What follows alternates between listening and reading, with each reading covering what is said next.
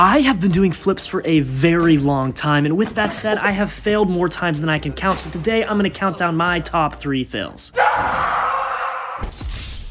With that said, let's hop straight into number 3. And you know, I think this one speaks for itself.